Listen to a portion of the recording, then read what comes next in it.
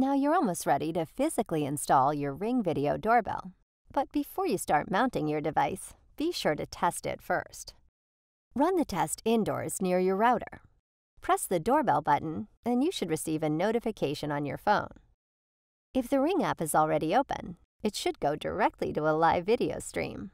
Smile, you're on camera. Then repeat this test outside at the location where you're going to install your Ring Video Doorbell. If you're not happy with the video quality at the install location, you may need to invest in a Chime Pro from Ring. Chime Pro extends your Ring network and amplifies notifications, allowing you to improve the performance of your doorbell and get instant alerts anywhere in your home. If possible, you can also move your router closer to where you're installing your Ring.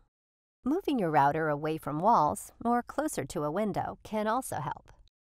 If your Ring isn't going to be wired and you have some freedom in where you can mount it, try a few different locations to see if the placement affects the video quality in the app. Thick brick walls and objects obstructing your router, like a refrigerator on the other side of your wall, can impede the Wi-Fi signal.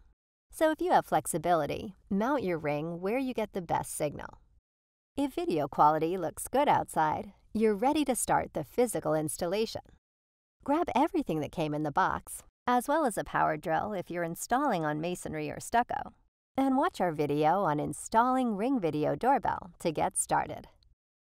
If you need additional help, feel free to reach out to our support team or visit ring.com/help. With Ring, you're always home.